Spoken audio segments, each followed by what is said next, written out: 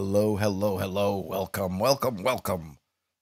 Maybe I should just do the entire stream in triplicate, triplicate, triplicate.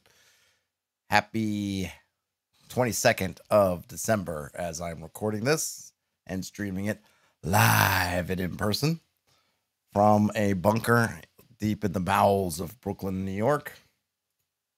Happy holidays, everybody. Don't have a lot of programming notes, just picked some things out of my reading queue, stuff that I had bookmarked here, there, and everywhere. Thought I would go through them. I think I picked these out mostly in order. I didn't cherry pick too much, but I looked at things that caught my attention that I hope will be interesting to you all folks who are watching this. Hey, Walking the Path. Well, good morning to you, Walking the Path. Good afternoon to me, but good whenever you happen to be, wherever your time zone happens to be in this great, wonderful world of ours. I will just hit right to it. Let me share the screen here. This is posted to Reddit, OSR. I don't know if I ran through this. I definitely didn't read it before. I'm not sure if I stumbled across it on one of my OSR Reddit roundups, didn't have time, or I read it because I do peruse the Reddit other than the roundups occasionally. I'll put a link to it. Links are all the stuff if you are on YouTube, because I do post this video in several places. Any place where I was able to put in the description has the links to all these already set in. I am also posting it here in the chat. So if you're on something that can follow the chat, you can see that one. I'm going to switch to a image. Switch to the image because I posted it as an image. The author, Robin Fiarum, at Ialath, IALATH.com. I think that's what it is. Images by Jason Glover and some from the public domain. It looked pretty cool. People are always looking for things about base building and domain and castles and things, so this seemed pretty cool. This one is entitled Adventuring Base of Operations. And this was posted 3 months ago to Reddit. I'm not sure when it actually was created, but it came to my attention more recently. Adventuring Base of Operations. Every adventuring party needs a way to spend their hard-earned treasure. Here are some system-agnostic rules for base building. Start with a core module, then invested modules and hirelings as you see fit. The system is intentionally abstract, and the referee is expected to fill in blanks on the practical benefits of the modules and the hirelings. Invasions. With glory and fame comes danger. The higher the total cost investment in a base, the higher the risk to be invaded by conquering forces. Once a week, roll a d10. On a 1, the base gets invaded. Roll on the table below to see how large the invading force is. The roll is modified by the total cost of the base divided by 100, rounded down. This is similar if you follow the Twilight 2000 read-along that I just went through this week and started last week, finished this week. Kind of a similar thing in which in Twilight 2000, the concept was, hey, finding safe places, finding a place you can hunker down, if it's either a temporary encampment or some kind of permanent or semi-permanent base is great. But the longer you stay in one place, the better a chance are that other things, other factions, other operators in the area will notice you, come calling on you, and potentially come calling with force. This is very similar, so I like that. And we have a table. Getting a little swig of water for the working man, which has that value, which is D100. Well, they say D100 plus cost divided by 100. Is that what it is? The cost modified, the total base. So I'll say what D100 plus cost. So this is a little bit different. You're in the text, it just says total cost of the base divided by 100. The table seems to be saying to add a D100 to the cost and then divide that by 100. I'm not sure if it matters. I'm curious which one is correct, but in any case, however you want to arrive at your number, obviously adding the D100 is going to up the stakes slightly, since at the high end of the scale, you're going to at least go from one. You could potentially go up a couple of categories. So if you were to roll 100, that takes you past the lowest things on that table, actually the first 2 lowest things on the table, into mercenary. So for in order of, I'm guessing, well, presumably difficulty, certainly in terms of the numbers, You can either have a D4 local thugs, D6 bandits, D8 mercenaries, a war band of D10 strong, militia D12, battalion D20, army D100. I would probably change these numbers. I think these are numbers attacking, but some of them don't entirely make sense. So I would never see. Could you ever see? Okay, so let me put it this way. Could you envision you have got, let's say you found a manor house. So not a full castle, not a full keep, anything like this, but some kind of manor house that's out there, and you've taken it over and you've been making you've been doing your fixer-upper thing to it. You've been fixing it up, and you're a standard party, say 4 or 5 characters, 4 or 5 hirelings, let's say, that are with you, and then maybe you have some local folks. I don't even call them hirelings, artisans, crafts people who are there working. Could you see one thug showing up? One? I mean, that's a pretty ballsy thug right there. I mean, one guy just steps up, steps to you, comes to your residence and starts, I don't know, threatening you or wanting to extort you. I'm not even sure, but I just can't see one. One doesn't make any sense to me at all. It's not even, I mean, that's even less than you would get in just your random encounter by the book. I'm not sure how many, I'm not sure how much of that stuff I would look at and say, you know what? This one guy makes sense. And the thing is, I guess why I'm stressing on the one guy is because you could get a battalion of 1, an army of 1. I would rather, I don't even care about the die. You could just stick with D6s, but I would say, okay, local thugs, maybe you say 2D4, bandits 2D6, mercenaries, I would even jump it up 46, warband 66. I mean, I don't even know, or D6 times 10, D6 times 5. Those numbers you should not be able to get the same number, a single digits for anything past local thugs, pretty much. Now, nothing says the army of 1 seems unrealistic, but there are a lot of commercials about it, but I'm bummed. Yes. Walking the path with a separate question says the prices are in silver. Is that normal? It's not normal to the original games, but OSR, and I do this myself, I have moved to kind of a silver economy, something that just makes more sense than a gold-based economy. So a lot of things end up being in silver pieces. I haven't checked. We haven't gotten there yet, and I haven't checked. You can check the math to see if they match up. But yeah, I think just a lot of folks have moved to in the OSR space thinking in terms of silver with gold being a bit rarer, more valuable in a sense. So things are in silver, which I have actually done in my game. So that's kind of a modern thing. Obviously, if you go back to BX Prime, the original BX, and I guess everything in Dungeons & Dragons still standard is gold, I think, right? There may be some things, I think if you go to a tavern, you might pay in silver pieces, which is about everything else is in gold. But the trend has been to move to silver pieces. So I would adjust those numbers. 2 or 3D4 thugs, D6 times 3, or if you want to do 3D6 bandits, murder. Certainly, when you get to warband, maybe if I was going to do D10s, I'd want to do D10s times 3.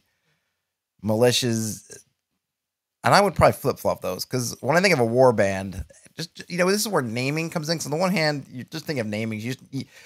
I can see the creator going, I just need some different names for things. Okay, thugs, bandits, mercenaries. What else is there, right? Well, what is a warband made up? A warband is really made up of mercenaries, unless we're going to say that a warband is more than that. What differentiates warband from mercenaries? If we're looking at it and it's just numbers, well, then we don't really need that. We could just say, hey, we could just say everything from mercenaries down, it's all mercenaries, but it's going to be how many. If we're going to use the terms to define some kind of quality of them, that local thugs, the least concerning, they're not very strong, they're not very organized, whatever. Then bandits, you go, oh, maybe bandits a little bit more. Oh, mercenaries even more. Well, then what is a warband? Because if I'm going to compare a warband to a militia, my sense would be that militias would be less powerful than warbands.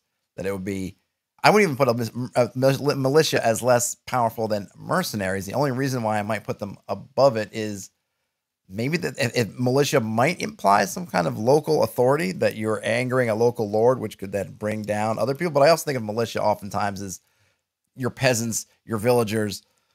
Something's happened, round up the militia and go. They may have numbers, but they don't have skill.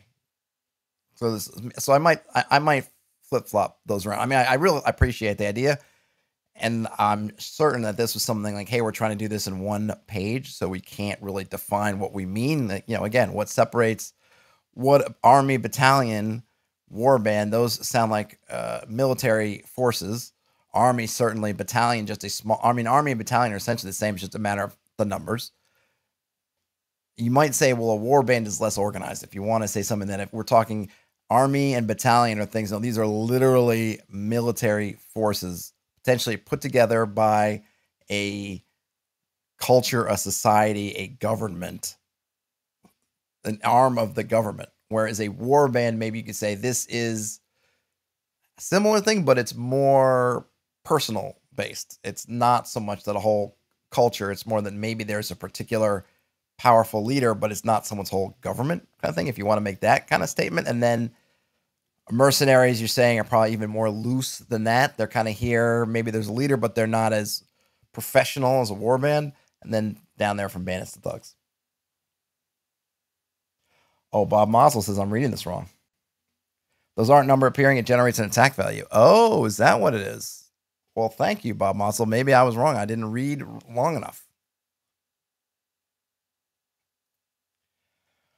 Walking the Path says, I think militias have average citizens and warbands have warriors. Okay, well, let's look to see. So I was thinking that was number attacking, but Bob Mosel says it's an attack value. So let's see what they say. So maybe I was leaping too soon. This is where I think, as usual, I like to see everything. Give me all the terms you're using. So I look at attack like number attacking, but apparently maybe it's not. So let's see what they're saying. Even then, I would still want to flip flop militia and warband. And I think my statement still holds about these things. It's a little bit unclear what's the differentiators between some of these, but in terms of the numbers, maybe that's more. I'm still curious because you could get the attack values all being one, and I still don't like that, even if it isn't number attackings and it's some other, numbering system. Well, I didn't mean to show that spam. Getting a lot of spam today. Bob Mazel says 45 years of wargaming experience have paid off. Yeah, I don't have a lot of wargaming experience. I've read books on wargaming. I'm kind of keenly interested in it, particularly as it pertains to OSR play, but I have actually not played one. So I'm falling into the trap that I think, hey, it's a good lesson. That's that kind of trap you could fall into when all you've done is read something and you haven't played it, where you kind of sometimes totally misunderstand things because you're looking at it on the page and not how it would appear when you're playing it. And I've often found some of the criticisms of OSR and kind of OSR systems or old school systems, looking at the original rules, very lacking because the people have clearly read the rules but not tried to play them. So they're missing that piece of, okay, well, what does this actually look like when you play it, as opposed to how it might feel to you as you're reading it. In this case, I might have run afoul of that, but I do maintain that there should be no circumstance where the same, however we're doing this attack value, some measure of their deadliness in some level, where local thugs equals an army. There should be no way that takes place. Bob Mazel says, hit me up someday if you really want to. Well, I might do that. I think what I'm going to do is hopefully if once, gosh, who knows when COVID's the gift that keeps on giving, whenever I can really get into and hopefully get into a place in my life where I can attend more cons and maybe do more traveling out to stuff and doing it, I definitely want to hit up some places that are doing some war games where I can watch them being played, maybe participate in some way and kind of get more into that, because I am interested in, and I have Donald Featherstone's, some of the classic wargaming stuff that he's put out and some other classic wargame books, and I've read all about it because there's some really interesting stuff in there, and I hope to bring some of that stuff into the channel at some point. But man, the don't ask me why the spammers are just hitting the stream with force today. With force. Okay. Resolving invasions. Roll your base's defense die modified by your total defense value versus the invader's attack die. An equal or higher roll means the defense was successful and nothing happens. Otherwise, roll on the defeat table. A natural one is always defeat.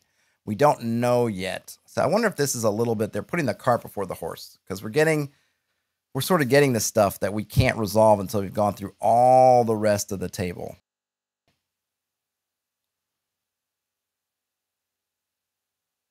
Linkian, the spam must flow. Bob Monson says Vassal and Tabletop Simulator are the way to go. Yeah, Tabletop Simulator is that kind of thing that I need to do a better job of learning, because I find it, not that any specific thing in Tabletop Simulator is impossible to understand, but that I feel like that really, a VR, if I had a VR headset, you could do that with Tabletop Simulator. If they haven't done that already, I think some kind of VR interface with Tabletop Simulator would just do so much, because translating what they want you to do with this kind of physics, virtual reality of the tabletop with me with the mouse, just for me, it don't work. Walking the path, spam is the mind killer. I'm totally down for some Dune, especially classic Dune quotes. So I do think that maybe they could have kept invasions and resolving invasions for the end, so that way they could talk more about this stuff. But okay, at least we figured out these are attack values. I will still maintain that local thugs should have no overlapping attack values with an army. It just shouldn't happen. Armies should just have some minimum amount of just damage that they can do. So I would probably do, if you want to do something like that, maybe I would say 5d20, or I don't know, something else. Something where you can say, okay, the minimum they can do is 5. The most local thugs can do is 4. But what I would do is I'd want to look at those minimums and say, okay, whatever the next group up is, they're going to do, maybe there could be some overlap between thugs and bandits, but not between thugs and the army. Just ain't going to be able to do it. Oh, they did add VR to Tabletop Simulator. Well, now all I need is VR. Oh, look at that. In a few decades of running this channel, maybe I'll earn enough coin to spring for, yeah, but then Facebook owns that one. I don't want to give Facebook money. They've got that's the one VR thing they own. Yeah, it's when I get there, I'll get there. There won't be a lot of overlap because defense cost is added as a base number. All right, let's hold on. Let me get back there. Defense die modifier, total defense value versus the invader's attack die. An equal or higher roll means the defense was successful and nothing happens. I mean, yes, but I mean, like, local thugs could roll a 4, army could roll a 4. And I just don't think army and thugs should ever be rolling the same. I think certain defense, and I would also say too, there should be, at some point there should be some kind of, you need to have a minimum defense value to withstand an army. Let's see. What are we looking at? Says Terrence. We're looking at Adventure Base of Operations. Bob Monsell says, nope, I'm wrong. I could be. Well, where does it say? It says you're going to roll your base's defense die, modify by your total defense value. Okay, we don't know that. We don't know what that stuff is, versus the attacker's attack die. That's it. So their attack die could be the same. A D100 can roll 1 through 4. A local thugs, all they can roll is 1 through 4, but there are still 4 digits that you get same for thugs and army. And I think ultimately I disagree with that. But let me move forward. And Bob Monsell, feel free if you need to write something larger. I know that this chat space isn't enough, but I just feel like that there should not be any kind of attack overlap. And that also would mean, at least in my case, if I'm seeing this correctly, that an army will do some you need some minimum amount of defenses to withstand an army for any extent of time. Whereas some local thugs, you could have 3 sticks staying together and potentially get over it. All right. So moving on from there, defeat, we have some different consequences. Defeat, invaders take control of the base. That's on a 1. All modules are destroyed. All hirelings are killed. That's on a 2. Partial defeat, 50% are destroyed, 50% are killed. Partial, 25% are destroyed, 25% of hirelings are killed. Parlay, pay 20% of the total base cost and tribute. Or 6 parlay, pay 10% of the total cost and tribute. Okay, so Bob Monsell's trying to lay this out. Let's say I have a tower, 4,000 divided by 100, so you have a base 40. Yeah, I'm seeing the base 40.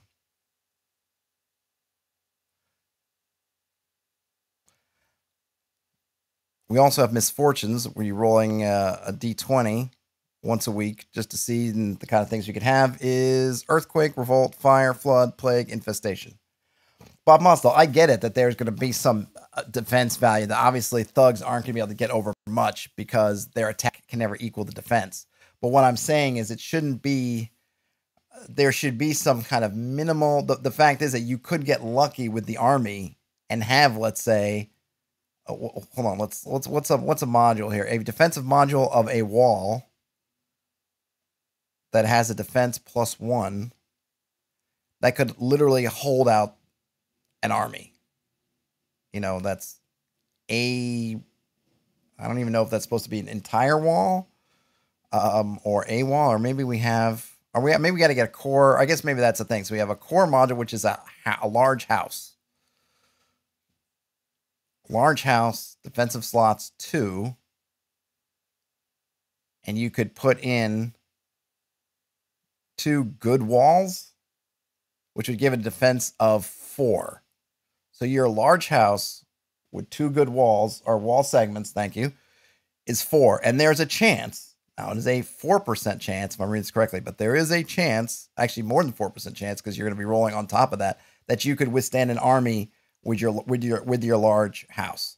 Now, maybe my conception of what an army is versus their conception is different. I just don't see that happening. Or that should be like the 1% chance, not a 4% chance. Because on the D100, I could roll 1, 2, 3, 4. And if I roll 1, 2, 3, 4, your large house with 2 good wall segments kept out the army.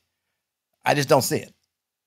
I see it versus thugs. I don't even think you need the great walls to hold out some thugs. I totally get that. But I don't see it holding up an army. I think that there should be some, maybe look at those core modules and which should be the minimum that can hold up an army. Also, strange things have happened in history. Indeed. But here's the thing, like with something like this, we're not playing it out, right? I mean, I'm thinking like an army, like what is it, 10,000 man strong. Your one house with 5 guys isn't holding out 10,000 people that could just burn the house, bring up catapults, ballista, just run around the house. I don't know. Nothing says to be generous. You could say the roll abstracts everything. So, an army that rolls a 1 on attack all gets dysentery, or their lord dies and they all go home and don't attack. Yes, I guess that's probably, nothing. Probably my brain is short circuiting. That's probably the correct way to look at it. That because we are not, because that's the thing, Bob Mosel. I don't disagree that strange things haven't happened in history. It's just that those are usually the parts where you're zooming in and you're playing it out. So you're not using a system like this because you're going to sit there and you're going to play out the siege of Robberdale Manor, in which case you figure out how to do that, right? You figure out what you need to do, and somehow you manage to do it using all your spells and abilities and blah, blah, blah, blah, blah. But we're not doing that. And so I think that you probably look at it and again, a whole army, like, right, when these things happen, it's not the whole an army. Maybe a battalion, warband, I could probably see it in some case, a militia, like the whole army. That's a rough thing. But part of that too is because my conception of the word army is like you got 10, 20,000 guys descending on one house. Like, how are you keeping them out? Again, they could just push people against the house until the house falls over. I mean, you just can't do it. If it's something like a company of guys come, sure, or even a battalion, or sure, if your house is on a cliff, you're playing Masada the game. Yeah, there's probably some separate circumstances, but again, even Masada fell to the army, right? Once the Roman army showed up, it was like, all right, we're doing this. Masada was toast, and they knew it. So, Baumel says, yeah, it's not a simulation. Also, maybe not a great narrative generator. I move on. I think, yeah, we can move on. It's still really cool. It's just these questions, just asking questions. But certainly, I think we could go the nothing round. Says, yeah, something like if you get a result like that, then hey, just something really crappy happened internally with the army, and for some reason they moved on and left you behind. My snare won't happen because you add to the attacker's roll. What is with the? I'm getting so much spam. Keeps coming at me here.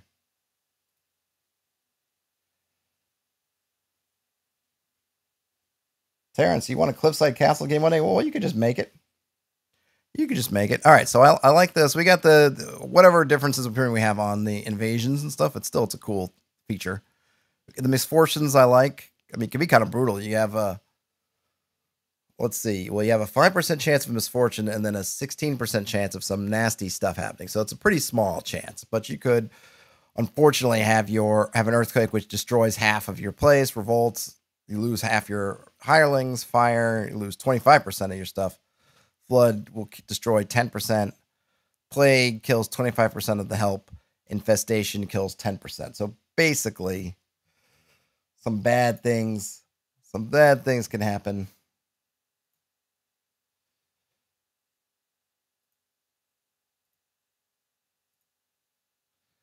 Bad things can happen. Okay, so then we get to the core modules. You can start with a house, a large house, a guild hall, a tower, a mansion, a stronghold, a palace, and you get some slots. Mod slots. What are mod slots? I guess just for regular modules. Then we get defensive slots. We get staff slots. You get a defensive die. You get upkeep, and you get a cost. And the defensive modules, we already looked at the wall. We have ballista, dungeon, moat, ramparts, barracks, and watchtower, which each take up different amount of slots, add certain amounts of defense, also add to the upkeep, and then have a base cost. And then we have other modules you can add. They're not giving us what these modules do, simply that they exist, that they're there. We as the GMs will have to decide what to do with them, but you can have an apothecary, a bakery, a brewery, a forge, a garden, a library, marketplace, a mason, a mine, a museum, a restaurant, a shrine, stables, tailor, tannery, tavern, theater, winery, and workshop. I guess the restaurant and theater are kind of pretty setting dependent. Still, hey, if you want to have, it's kind of, this is almost a little bit like some of these. It's kind of like, hey, you're building, because I looked at this like you're building your base. Here's your base. But some of these would definitely apply almost more to a village or a town. Like you're forming a town. Stuff like museum, restaurants, theaters, taverns. I'm not going to pay in my own house. If I'm creating my own, my own keep, I'm not for myself, like my own personal castle. No, I'm not putting a tavern in there to pay to eat there. And I'm not having strangers come in and for them to pay to eat. But if I was wanted to build a town around my keep, then I certainly would want such things. And then we have some things with hirelings that also take up slots. Some of them give you bonus to defenses. All have upkeeps. I like it. That's cool. I mean, I would want to, again, the invasion resolution, I'd want to tweak. I probably need to look at it better. Bob Mosel probably is more right than I am on that stuff. I got to probably mull it over in my brain. I still have misgivings about those attack values, but it's not a big deal because I could just take them and change them. And if you like them the way they are, you can use them the way they are. Very cool. I like it. It's very simple. I almost would just prefer, just because I like words that sort of are evocative of the fiction and the setting. I wouldn't use module. I don't know. It just sounds too sci-fi. It sounds like we're building a space station, but I'm not sure what I would call it other than, buildings.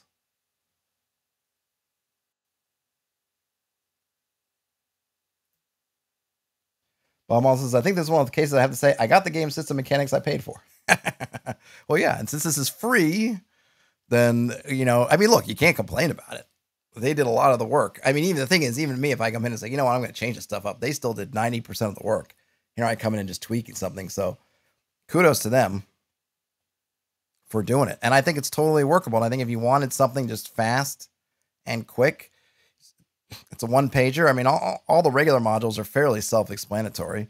You could have some fun if you wanted to add more meat to that about, okay, we want the apothecary, but maybe we have to find an apothecary first. You can run it. Bakers might be easier to find, that kind of thing. Some of these also, you might want to decide, well, are we somewhere that do we have access to grain for brewing or honey if we're going to do mead, or is mead honey? I forget. Whatever one is honey based versus being grain based. Some of the other ones, marketplace clearly would require people, either villages coming over there or people roundabouts. All good stuff.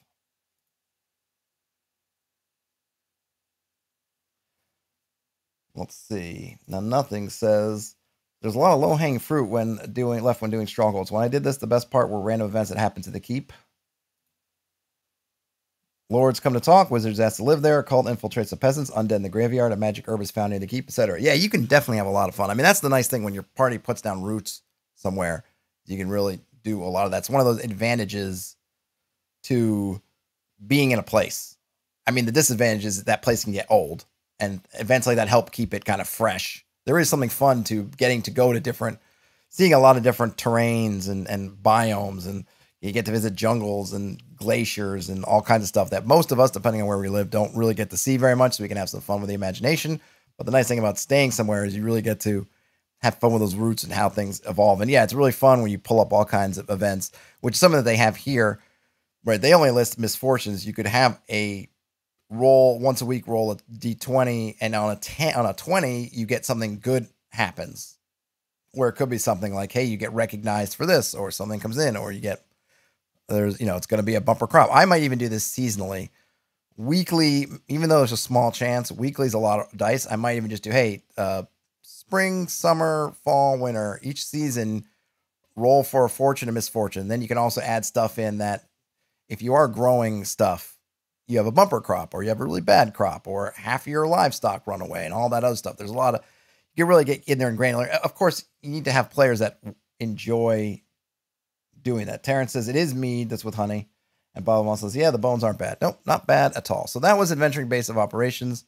I threw the link in the chat earlier, and it's also in the show description if you are checking it out on YouTube. And I think Facebook also lets me put that in. If you happen to be on Twitter, which I also stream this to, then go to YouTube, go to Facebook, or grab it out of the chat, because I'm about to throw this in here. We're on now to the second of these 3 bits, which is enemy design, minion, foe, boss, monsters, and enemies. Here's a link, posting that in there.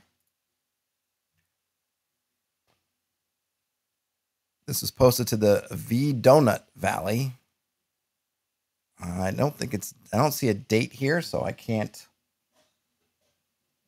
comment on how old this is.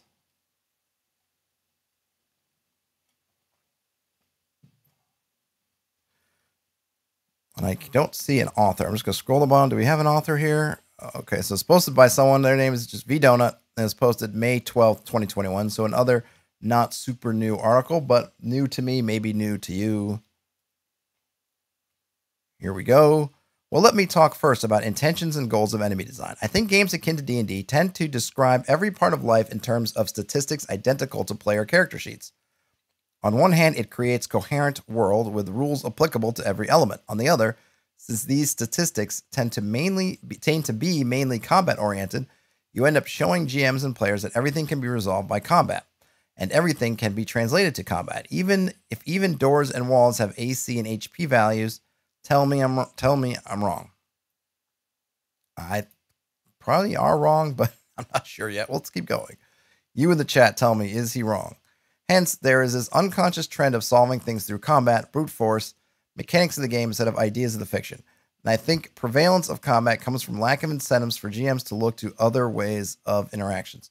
You don't get behaviors and cultures of quote-unquote monsters. Okay, maybe you do, but the outstanding bit are combat statistics. Descriptions don't adhere to the notion of tools to interact with. It's just some description for flavor. GMs are people too, and design can help or hurt them as well as everybody else. So I think what they're saying, which I don't agree with, I think people will point to this and say, hey, look, when all you're giving are combat values, people are going to look at it as combat. Kind of like you look everything, if you were to put everything in terms of hammers, then people are going to look at everything like nails. If everything is distinguished by how much hammer force it takes, then people are going to think, joy, shouldn't we just kind of hammer this as opposed to using a screwdriver or some other tool or doing something completely different?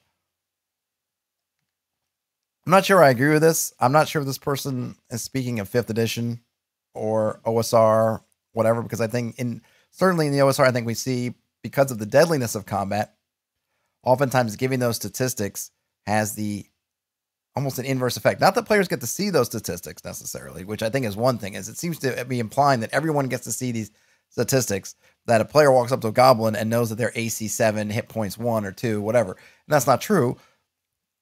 though often through familiarity, they may know.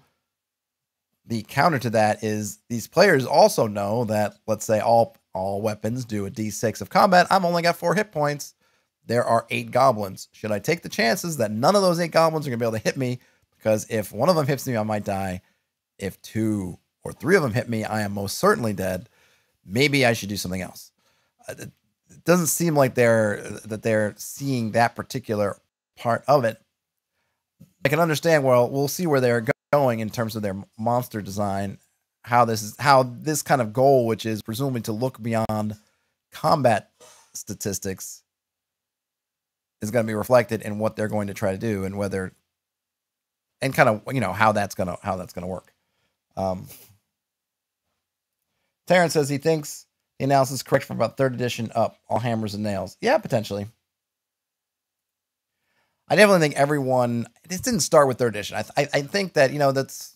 I want to go. Whatever. I'll sidetrack away.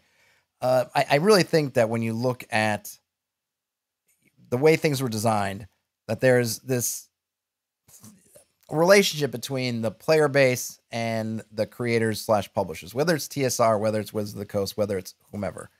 Everyone's looking what the other one does. So that the original game came out with this original idea of playing, which tended to be mega dungeons, kind of open world. That was the way it goes. That was this base assumption, because kind of that's how a lot of war games and things, especially war game campaigning, worked.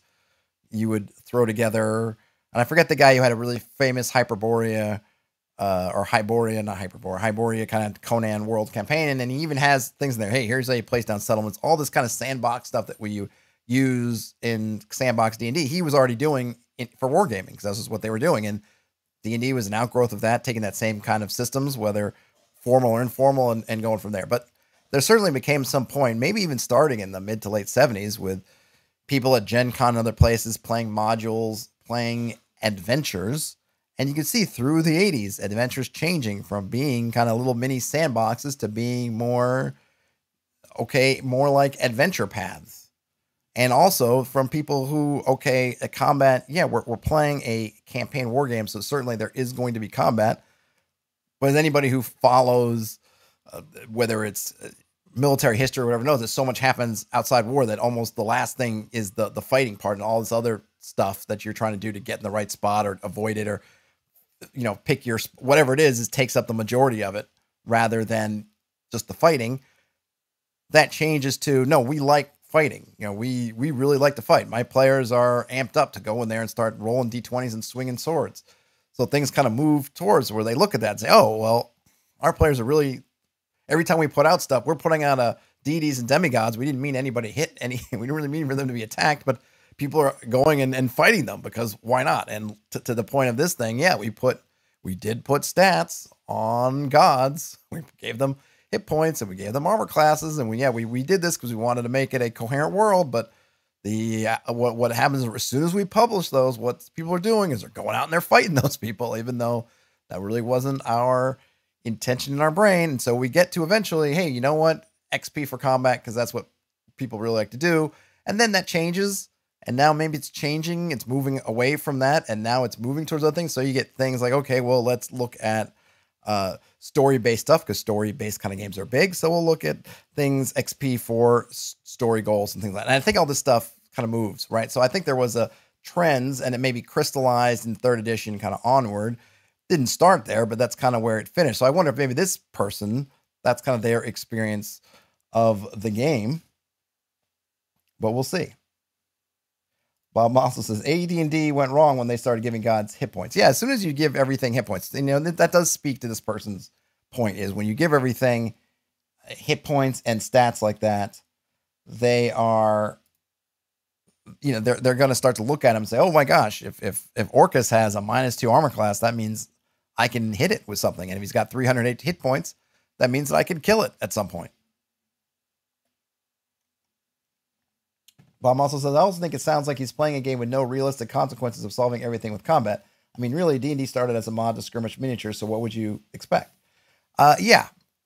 I mean, there is definitely some of that. I think the key thing, like I said, is in playing out a lot of this stuff. It's kind of like you got to pick your spots, and the picking your spot of what to fight, what not to fight, and that stuff which from anybody, when you study warfare, that's so much of it is trying to pick the good spot to fight, avoid the bad spots to fight, and figure out all this other stuff and do all the kind of like the diplomacy kind of stuff in games like Diplomacy when you're trying, almost all the game is you're trying not to fight, but you're trying to be, or it's not even really about fighting, it's about being on the right sides of relationships so that you end up having numbers, right? That kind of thing. And there's a lot of that I think is in OSR, which helps to diversify it away from just fight. That at some point got lost.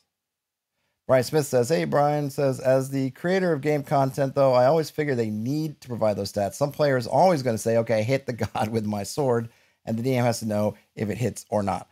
Yeah, I think that's the bind I think that you can end up being in, is you want to make it coherent. You want these things to be there, but then as soon as you put them there, they become kind of fodder. I mean, look, as anything that happens, anytime you hand a book into someone's hands or a game, they take it and they make it their own.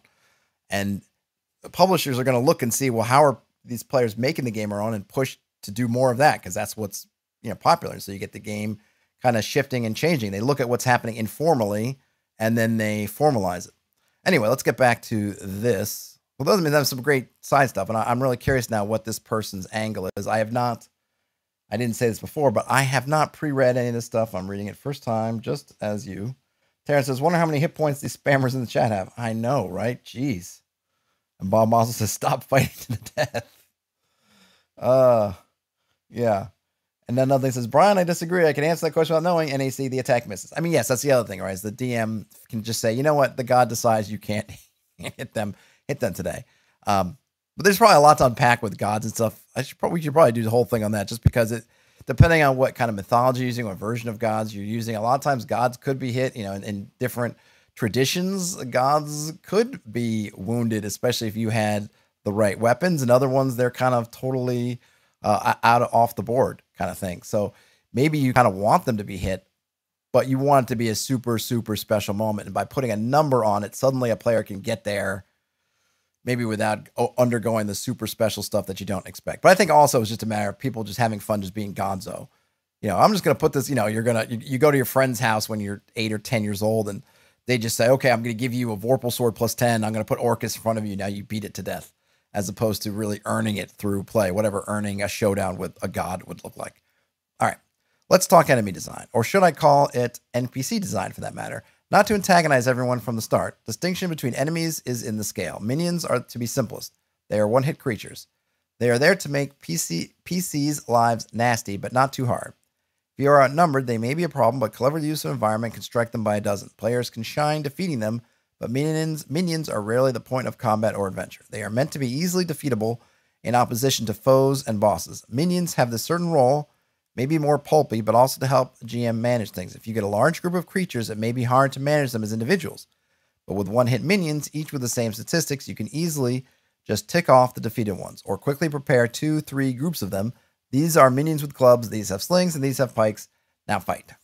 Yeah, minions, I think, if you want to look at it in a less kind of story gamey way, are usually your bottom level troops. If you're looking at the kind of food pyramid of an organized force, they're going to have the most kind of low level minions, least trained, least well armored and armed. They're that, ancient armies, a bulk of their army would be a bunch of these folks who were not, I mean, with exceptions, there were exceptions, but oftentimes they were just the lowest rank, had the least going on. Those are kind of your minions. And it totally makes sense that they would be the first to go down, easiest to go down. But in bulk, as in armies, they can under the right circumstances, they can really change a loss to a win, or just be your center, but they break easily. Okay, how to treat minions outside of combat. They're either very not ready for a fight, like drunk bandits. They are capable of fighting, but you don't need much to defeat them if they are very drunk. Sometimes these are just people who cannot fight. Random farmers, townsfolk, travelers. Eventually, all creatures naturally more fragile for human standards. Small monsters, spirits, or beasts. These NPCs don't fight unless they have no other way. Usually they fight to protect homes, families, themselves out of madness, fear, or other strong incentives, including boss authority. If there's no such strong reason to fight, expect them to flee at first occasion or even before combat. Most regular people would be in this category. In case there are only a few minions present, you can give them individual 1d8 grit and treat as first level funnel character to spice it up. I'm not sure what a first level funnel character is or what 1d8 grit is. Let me know if there's some interesting OSR system that has a grit stat. I think of when people mention funnel characters, I think of DCC and stuff, and I think of them as level 0. So that's the whole point, is whoever survives the funnel levels up to level 1. I'm not sure if there's a system that has a level 1 funnel character, but it's not a big deal. Basically, he's saying, hey, you could treat them as a group, or if you don't have very many, you can treat them as individuals, however you want to treat them in your particular game. Bob Mossel, but are the minions militia or warband? These are the important questions. These are the very important questions. Brian Smith says, interesting how lots of 80s cartoons had a colorful cast of villains as the minions, thinking Skeletor and his mooks. Yep, very much so. In that case, yeah, a little bit of a different kind of minion. Your Beast Man and those guys. Those are kind of underbosses. Did Skeletor, did they ever have a bunch? Did they ever have a bunch of just like soldier types? I don't even remember. I haven't only watched part 1 of the new Kevin Smith He-Man so far, but I haven't watched original He-Man in ages and ages. I don't remember if Skeletor, if it was always just Beast Man and those guys, or if there were like beastlings that Beast Man controlled. Terrence says, I think grit means whatever HP system you're using. I don't think so, Terrence, only because minions, in the sense that he seems to be using them, or whoever the author seems to be using, which is pretty similar to, or identical to 4th edition, was that they had 1 hit point. They were 1 hit, they go down.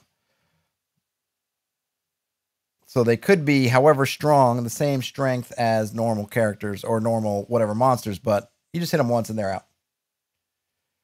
Hordak had disposable robot flunkies. Okay. And Brian Smith, which I agree with, says, it feels super heroic when there's only notable minions with personality. Yes, it does, because then it seems like everybody, and kind of like in the He-Man mode, everybody's sort of super muscly. And man, that's spam. What is going on? Where is Nightbot? I'm going to have to get in the Nightbot here and do something, because man, they keep spamming the same stupid URL in the chat. Okay, so we got our minions. After minions, we get to foes. Foes are the most common enemy, not in terms of numbers, of course, but in counterability. They follow some of the rules and designs as PC. The scale is they could put up a fight with PCs one-on-one. They may be a threat. Of course, 4th tier foe is way different than 1st tier, which is more similar to a minion, to be honest. But the distinction is more than mechanical durability and complexity. Foes are enemies who theoretically could be characters in their own stories and adventures. They can handle their weapons and maybe even have some armor under those pretty close. So if you go from minions, who basically are your sort of mooks, villagers, folks that have a hit point, and that's all they got, and that's all they're ever going to get. I know, Bob Monsell asked, what did I do to piss off the Russians? I don't know. I have no idea what I did. But they're coming for me strong. It's Christmas, Russians. Come on. Don't spammers take off, or spam bots take off for Christmas too? I don't know.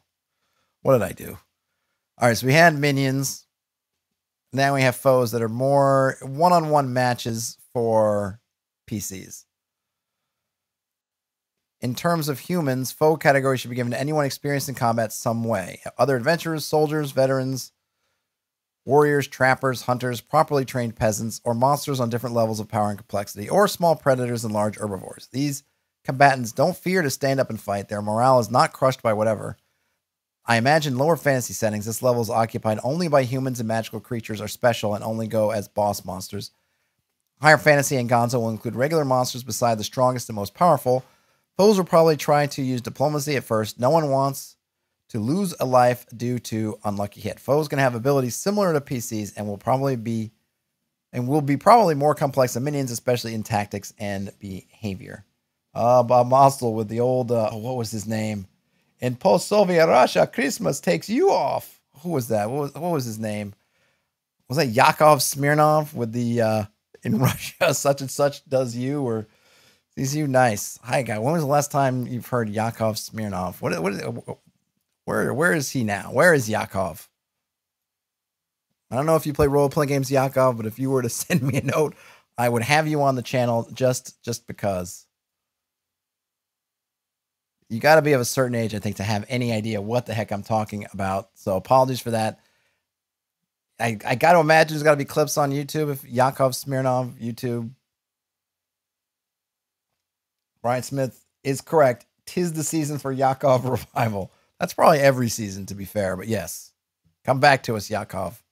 We need you now more than ever. Bosses are a different category. I don't want to make them just bloated foes. These encounters should not be simple. Think prehistoric mammoth. To hunt one, you have to set up a trap or at least place with no escape. Then bring your whole tribe or even a neighboring one. Every available warrior. And if you fought back, you certainly lost some people. It's more like fighting a boss in video games than it is striking never-ending bags of hit points. Specific place, setup, fighting sides. Individual strikes don't matter that much. Imagine fighting a werewolf in a setting where it's probably the only werewolf in the world. It has to be huge, it has to be memorable, or fighting giant robots or high-powered wizards. Also, the bosses don't want to be killed. They won't fight to the death. Giant animal will try to run away when it feels in danger. Dragon would fly from its lair and strike enemies from above. Or even fly away and come back with something nasty. You beat it either by trapping it in place or when it thinks it's invulnerable and some humble hero pierces its heart with an arrow or something. No reasonable being would walk into a trap or just wait for someone to kill it, unless it is what it wants. So the first step in beating the boss is make sure it cannot run away. You have to prepare some way of trapping it in place, or let it run away after you shatter its will and power. It's an option too, and it would be nice to remind GMs to not make everything kill it or it will come back stronger. Saruman somehow stopped being such a threat. You can do that too. Make them a part of a future adventure, broken and weakened, or even reformed. So so it's an interesting article. I like some of what they're doing. I like the idea of, it seems like this is, I mean, really only the bare bones of the concept is here. I was kind of hoping there'd be some more detail, but maybe that's good because it's already at 52 minutes. I still got the longest of the articles to go. Brian Smith says, thought that the ad at the bottom was a graphic the author used to illustrate a point about bosses. That they're, oh my gosh, yeah. If you're happen to be listening to this later, the image in the ad is an ad for Prostate Pro urologist. Enlarged prostate, do this immediately. Try tonight, with a guy on a mat with his legs spread. I'm not even sure what that's supposed to be doing. Wow, Terrence said that he's still touring. Talking about Yakov Smirnov, not the urologist and not the author of the blog. Well, good for him. Now, nothing says, is it me or did this start out as there's too much space dedicated to combat, then use the rest of the article to talk about combat? Yes. I mean, there probably is a little bit of that. I was hoping to get to some things as to, hey, here are non-combat things.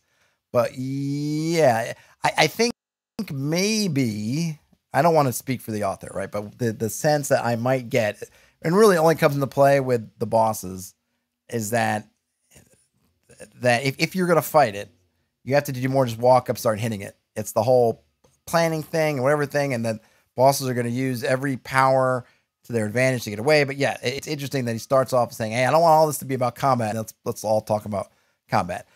I will say there's probably some interesting bits in here. I liked minions from 4th edition. I think they're great when you need to have just a bunch of smaller foes, that kind of things. Like, and he mentions this too, and I don't disagree. You know, hey, we have 80 villagers are running at you. They're minions. I don't need to deal with individual hit points. I don't care. They're basically one hit and they're down.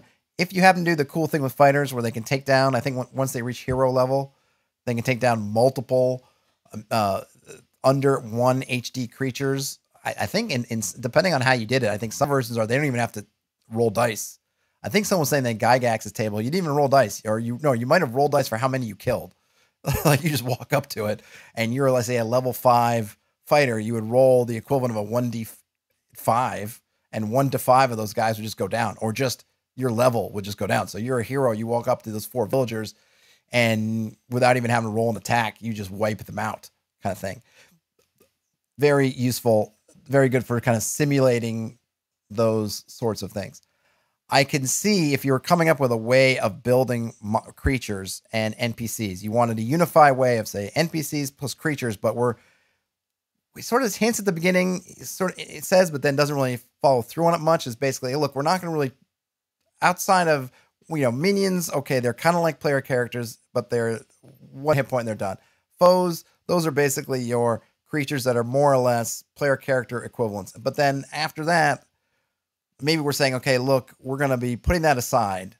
And it's kind of stuff that I've seen. I've dabbled with it a bit. I know like Matt Colville talked about stuff that kind of looking at, and I think it's embedded in, say, the way 4th edition, and to a certain extent the way 5th edition handles boss monsters, legendary resistances, lair actions, things like, okay, at this turn, this thing comes in. Why does this happen? Because it's a boss, right? On a meta level, this is a boss. A boss thing can do boss. A boss creature can do boss things because they're a boss creature. We're not trying to put it in terms of thing. It's just, hey, it can, right? On the first round, it's got this special action, call for reinforcements, and then reinforcements will appear, kind of thing. And we're doing that, building up, because we want the boss to be special, which is kind of seems like more the whole buildup is, I'm going to kind of classify creatures in these different tier or different types, because he mentions tiers, but I think tiers is just kind of what level of game you're at. So, your 3rd or 4th tier, you're talking about 3rd or 4th tier of play when you're, say, at levels 15 to 20, that would be your 4th tier, whatever. But essentially, bosses should be special, treat them specially. So you have to figure out some real way. I think you can have both. I don't think you have to totally break all the rules unless you want to for a boss monster. But the point is, which I do agree with, is that some of these things that we want treated as special, sometimes in the game you get caught up in that. You don't have to treat them specially because you don't use them. The dragon that never flies and just sits down on the ground waiting for you to beat it up. A lot of people run dragons like that. It's like, this dragon's got wings, this dragon's got all this stuff. Why is it waiting there? I've always felt that way. Why is you're trying to capture or kill the Goblin King, and your party runs into the Goblin Fortress, and they run all the way down through all the levels of the Goblin Fortress. Finally, on level 6, they get to the Goblin the throne room, and there's the Goblin King waiting for you to be slaughtered. Why was he waiting that long? Why didn't he just leave when he could have left? When the alarm came out on level 1 that, hey, the party's crest level 1, you're all the way down to level 5. Why isn't he running? Why aren't there back doors?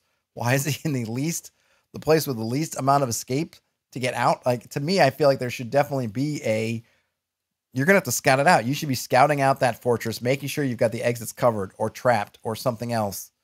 You've put booby traps. You've made sure they can't get out. You've tricked them. You've sent somebody in there. You sent some of your hirelings to make a whole bunch of ruckus in the front of the fortress, and you found the back door where you wait. And when the guy tries to scuttle out of there, like, Saddam Hussein leaving Baghdad, you find him coming out of his hole, and there you get him. I do think there should be more of that. And same thing. Yeah, you to get this thing, you're going to have to do a lot of that. But I also want it to kind of fit the fiction. I don't want it to be, well, you're going to have to get 80 people to do this just because I say so. It should be some way of making it kind of fit. Then there's probably should be, I think, ought to be ways, if your system can't do that, then maybe you got to look at not breaking the system, but figuring out, why doesn't my system allow me to make a good, say, woolly mammoth encounter that's going to do that? And then what can I do to kind of do that so that I can take those same mechanics and apply that to everybody? Because sure, say I might have not have the giant woolly mammoth, but maybe I have an owlbear, and I want that to be able to cat that, those kind of the same features that allow me to run that woolly mammoth campaign, that sort of big campaign boss thing. I want on a lower level to work for an owlbear. So do I need to write specific rules for every monster, or can I get the mechanics in a way that give me those possibilities just out of the box, as it were? The author should play Feng Shui.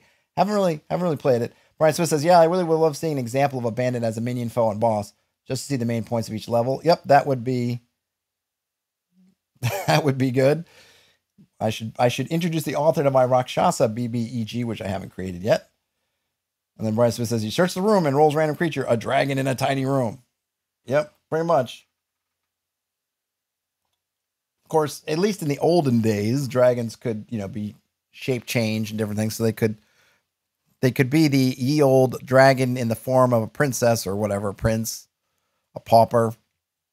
I don't think they have that in 5th edition. I think 5th edition dragons, I mean, you can always add it in, but by default, they don't have spell casting, I don't think. All right. This is the one that was on paper the longest to read, and I've left the least amount of time. The Rakshasa. I have not created the Rakshasa. I haven't created that either. I'm not sure what that would be. This one, Let me get the link for it. This one I think could be pretty cool. There are two of these. So there are, hold on, let me do things right. First, let me get the link. And I will then fill in the background.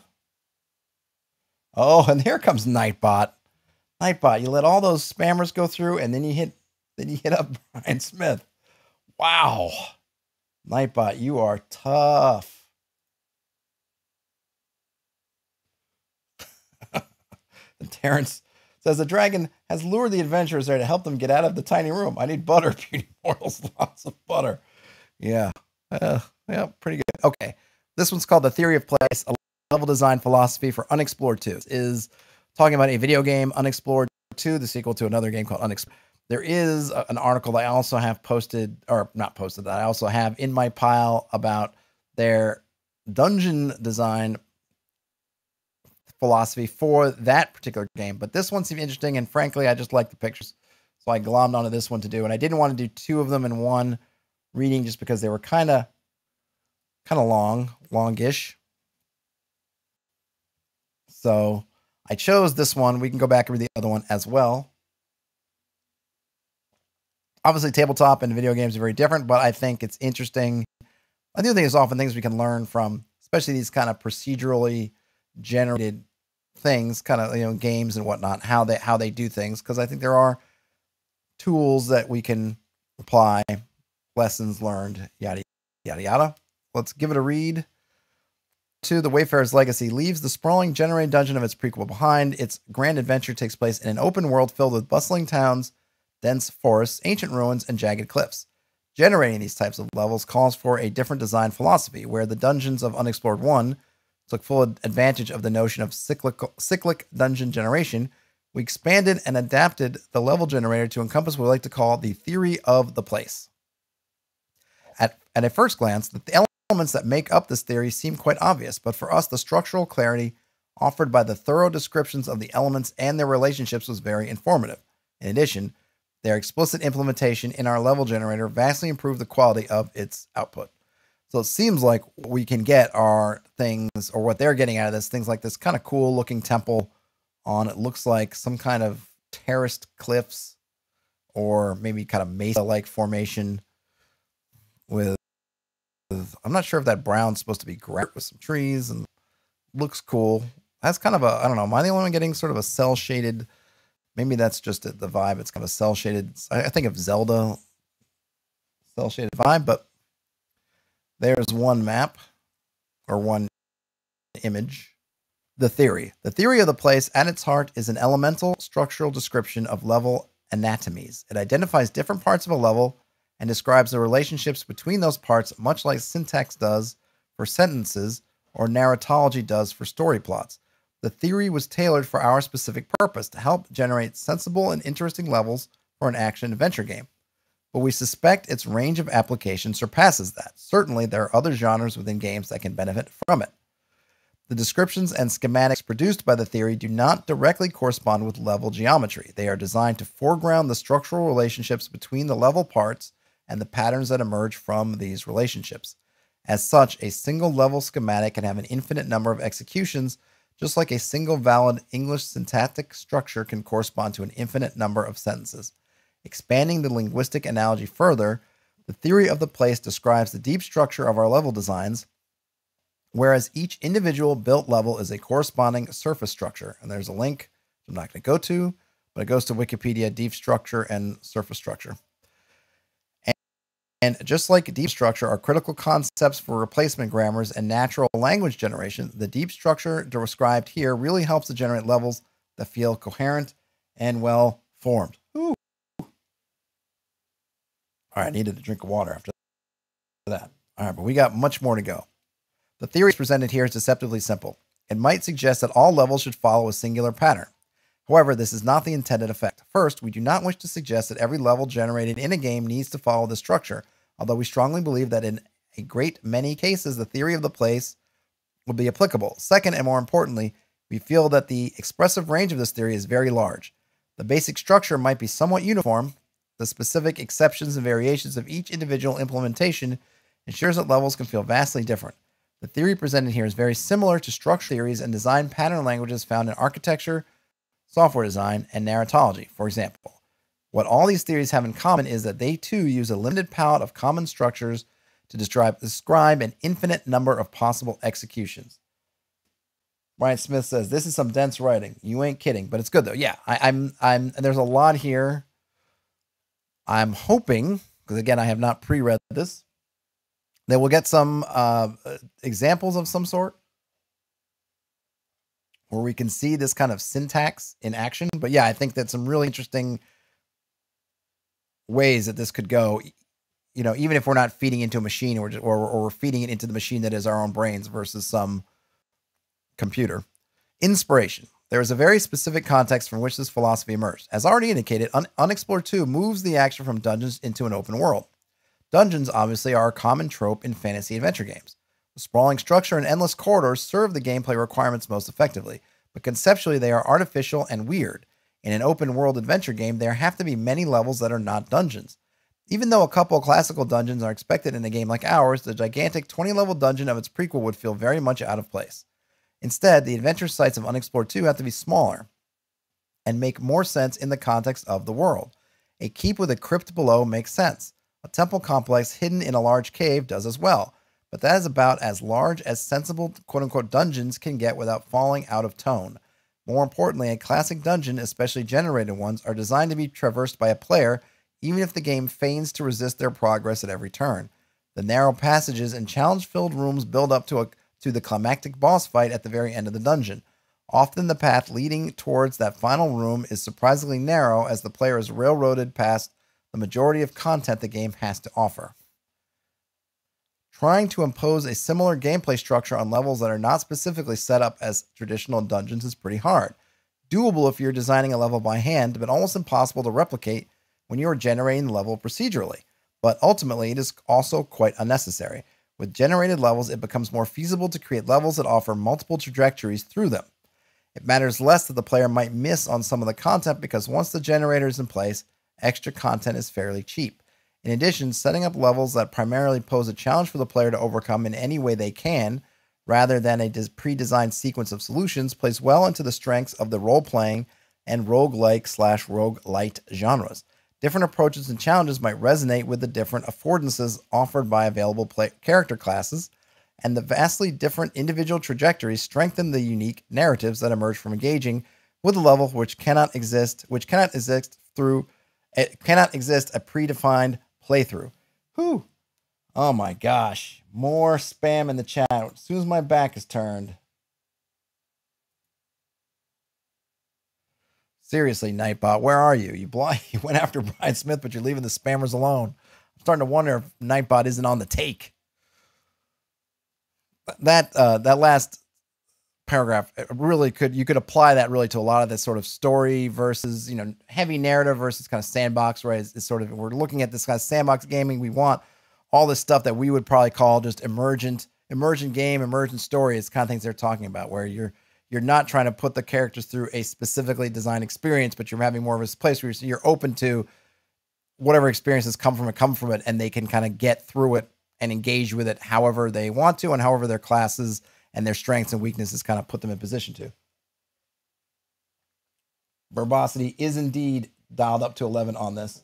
And Bob Moss says, I was going to mention Justin Alexander's casing the dungeon, and sure enough, later the author mentions it. Yep, multiple pass through is definitely a Jacquet's thing. Also, I think verticality and some other things. But yeah, ultimately, yes, the multiple paths, freedom to kind of choose how you engage with it. For inspiration, we looked at many dungeon level designs of other games, especially tabletop role-playing games, as they often manage to create a similar sense of adventure we hope to inject into Unexplored 2.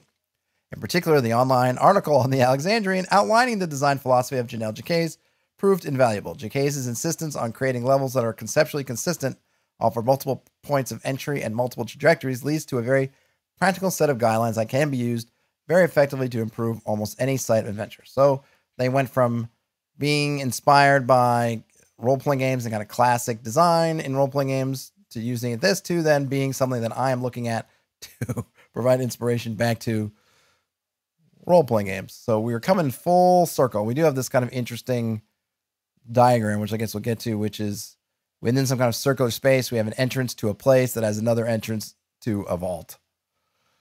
At the core of the theory of the place is the idea that an adventure site is dominated by a place. The main challenge for the player is to simply reach the place. At the place, the player might still need to solve a puzzle, find a treasure, or defeat a boss, but the main purpose of the level structure is to make sure that the trajectory towards the place is possible, coherent, and interesting. The place itself can be many things. It could be clearing a forest, a keep perched on top of a hill, or a treasure room inside a large temple complex. It is possible that the place is subdivided into a number of connected rooms, but even in that case, the place should likely be easily recognizable as a coherent whole set apart from its immediate surroundings. I think the other takeaway we could have is that you could nest this kind of thing, which is the place in one location is then the location for another place, but they should be some kind of distinct thing, right? So you're trying to find the hidden temple in some outer area. In that outer area, the hidden temple is the place. Once you get to the hidden temple, maybe you need to find the burial chamber of the blue, and that is the place in the thing that is now the outer temple, right? Yes, it could be. That's exactly what I was saying, Bob Mosley. It definitely has a little bit of that 5-room dungeons vibe going with it. Terrence asks, who wrote this? Brainy Smurf? Yeah, and Brian Smith is correct. I've also, having worked in IT, developers and a lot of times will often write like this. Sometimes to their detriment. But sometimes these are the terms and things you have, so you need to kind of write it out. Okay. So I feel like we're getting into the more actionable bits now. I feel like they was kind of setting up all the philosophies and things behind it. Now we can get to the less esoteric bits, I think. As the function of the level is to create a traversal challenge for the player, the place is protected by boundaries and likely has only a few points of entry. One does not simply walk into the place, or Mordor, but Mordor is a place. Within the place, there might be a room that is even harder to get into, which we designate as the vault. The vault is a good place to store treasure or any type of collectible level objective that cannot be nailed down. Frequently, the vault is locked, and the key into the vault is hidden elsewhere in the place or placed under the protection of a guardian that calls the place home. So we're now expanding this concept. We have the environment is sort of the overall area. We have a level entrance. We have some sort of path that takes us to the entrance to the place, and then inside the place somewhere is an entrance to the vault. Normally, the player does not start a level in the place. After all, it is their objective to reach the place. So the place exists in an environment, and through that environment, a path should lead from the level's point of entrance to the place. The environment can be many different things: a forest, a city block, a mountainside, or even a more traditional dungeon environment. But it helps if there is some clear contrast between the environment and the place. This helps the player to recognize the place itself, but also can help to explain the boundaries that separate the place from the environment. The environment itself can be hazardous, but should be fully interlinked and traversable. This means that the player can ultimately reach any point in the environment from any other point in the environment, even if it requires the player to deal with the environmental hazards or lock and key mechanisms. For example, the environment might be a forest with a number of narrow paths leading past aggressive, sentient trees. The vegetation that separates the paths might not be traversable in and of itself. As long as paths lead to any point of interest within the forest, that is fine. If a part of the forest is locked off by a barrier that requires a specific key to navigate past, then it is important that the key can be found on both sides of the barrier, or that the portion of the forest behind the barrier can be escaped by other means. This ensures that the entire environment is traversable and interconnected. A good litmus test is to imagine the player to randomly teleport to any location inside the environment and make sure that they are not stuck as a result. Even if your game does not have a scroll of random teleportation, it is surprising how often players manage to replicate its effects with other means. Now, while that seems very video gamey, I think there is some interesting elements we could take apart. You could think about in terms of a hex crawl, looking at your hex and saying, okay, if the party happened to end up in any part, do we have this concept of them being able to get around it? What kind of mechanism we have? And in general terms, you can always say like, oh, there's these impossibly high mountains you can never get to it. But I think, in generally speaking, that the player should in some way be able to get all around your hex, and then somewhere in that hex, however you want to have it, right, is that place. Bob Mosdell mentions Metroidvania. And I have that new Metroid Dread, but I haven't played it yet. Or maybe I played about 5 minutes of it. So I think it's interesting to take these things. Some parts of it seem kind of video gamey, like the set paths. With other parts I look at, I think certainly good things to think about in terms of your hexes and your hex crawling when they're entering the hex in which a place is. Think about how that's set up. I think it is interesting to also think about the two sides of it, because oftentimes we'll make a certain challenge that's kind of a challenge from one side, and we don't think of it on the other side, like, oh, the thing is separated by some chasm, massive chasm. And then you might think about, well, what happens if you end up on the other side of the chasm? Or what about the people who are on the other side of the chasm? Like, if I have to deal with it getting over, don't they have to deal with it getting back? And is there a way around it? And sometimes things, the kind of internal logic of a place can break down because it's clearly just supposed to be a challenge for you coming from this direction and not something that really exists as something that, as a feature that everybody in that area has to deal with all the time. And then you have people that live in this area that they have to deal with the fact there's a massive gaping chasm there. So it's a good idea to think about, well, what if the players happen to come from the other side, or they got that spell and they got teleported to the other side? Or how do the people who I have living on the other side, how do they deal with the fact that they have a bottomless chasm between them and the rest of the world? You know, think about what that might look like. Right.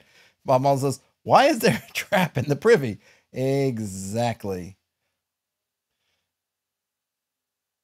Frederick Gorse says to check out the rules for that Zelda game they post on Discord. Yeah, I'll check it out. I have seen it, just haven't gotten to it. Bob Mullins said, must not be too good if you can only play like 5 minutes.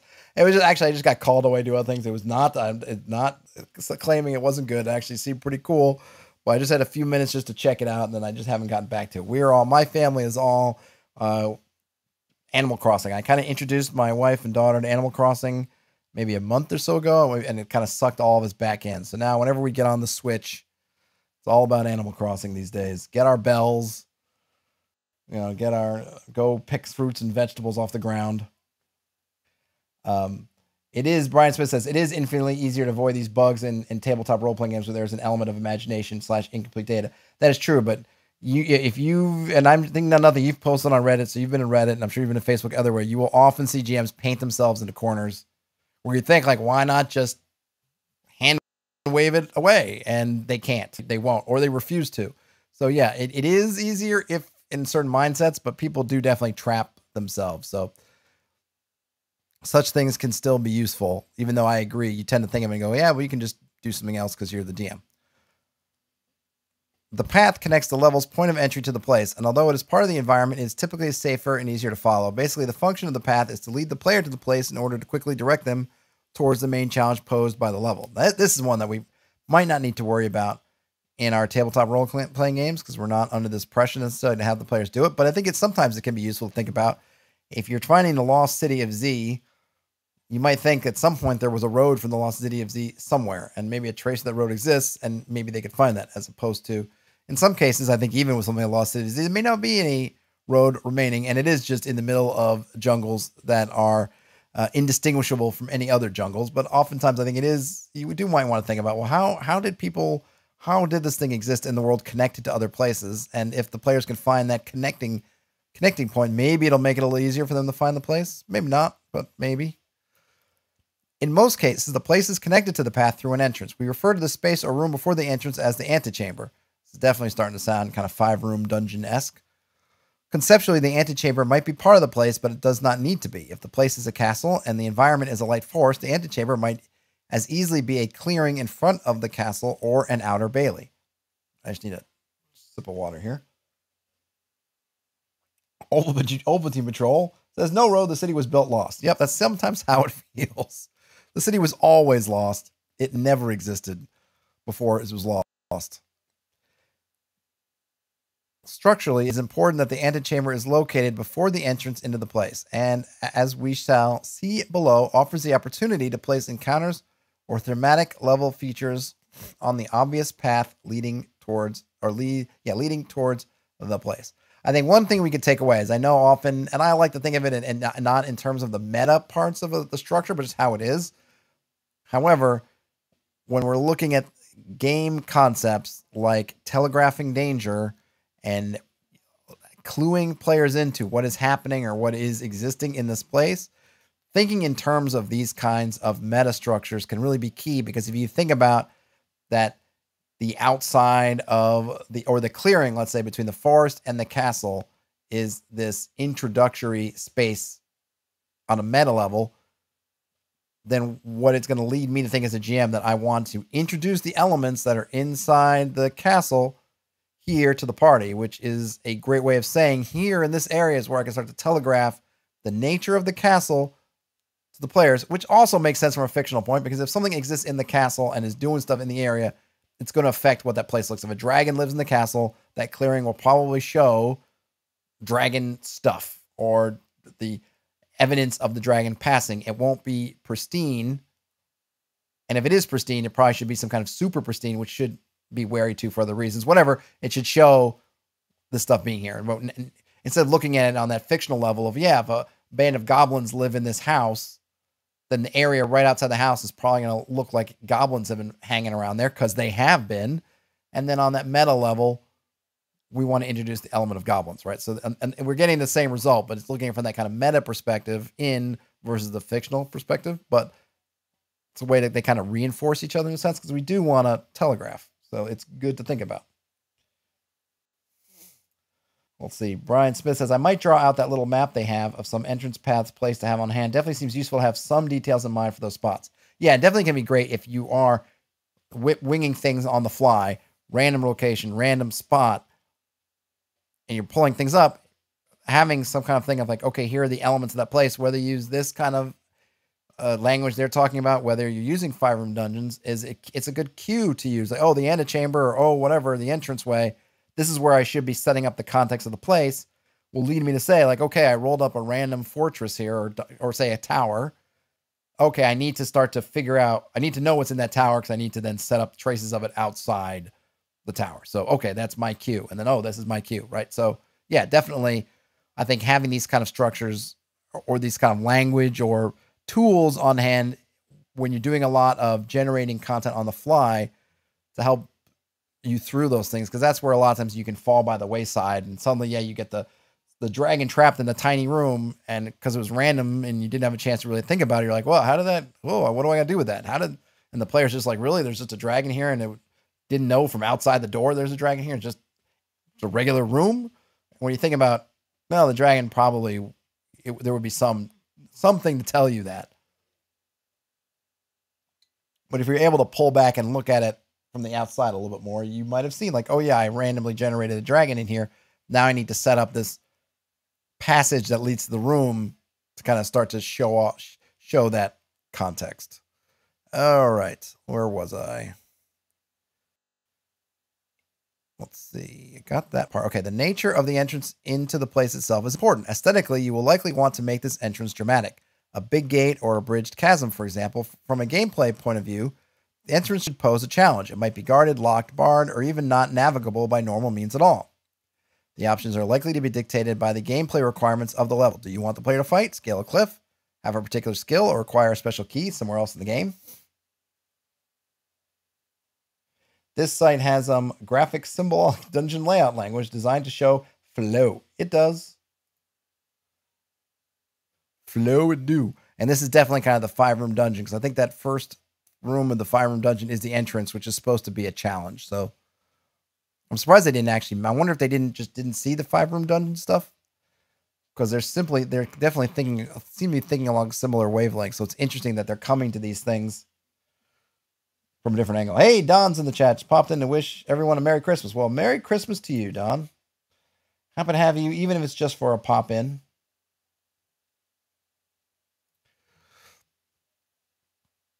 So far, the setup is strictly linear. However, this can be easily changed by allowing secondary entrances leading into the place from other locations within the environment. They may not be safe or easy to use, they might be guarded or well hidden, but their existence immediately expands the number of player trajectories through the level. How easy, reliable, or safe a secondary entrance is probably depends on the overall design of the level.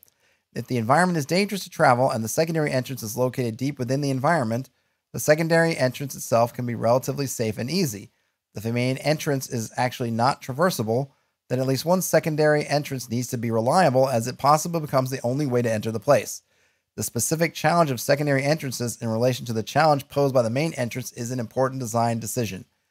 It could even be that the secondary entrances are only viable options for characters that have specific skills, knowledge, and backgrounds. For example, the side door into an underground city might need a special map, a key passed on for generations, and the services of a well-trained burglar to offset the challenge posed by the dragon keeping watch over the main entrance. I see what you did there, author. Yeah, I think this is an important thing to think of, and it's something useful, right? I know we're running into things that, hey, this is kind of for video games, doesn't apply to us, but I think a lot of stuff kind of can apply, and this is one of them, which is that think about your, you think about the main entrance to a castle, whatever's guarding, whatever's doing it, and you think about maybe another entrance. And I think this works whether it's a meta level thinking or even a fictional thinking. If I have to go through, say, the fire swamp, and the exit, second exit of the dungeon or the castle is in the middle of the fire swamp, as the builder of that exit, my thought process is probably I don't need to trap the heck out of this entrance because the fire swamp is one giant trap. So especially if I might need to get out. Remember, these secondary entrance is probably my exit. If I'm the builder of this thing and I'm inside, I need to get out. Probably don't want to put a bunch of traps in there. When I'm going to get out, I'm going to be in the middle of the fire swamp and I'm going to have that to deal with. So probably that's going to be a relatively safe.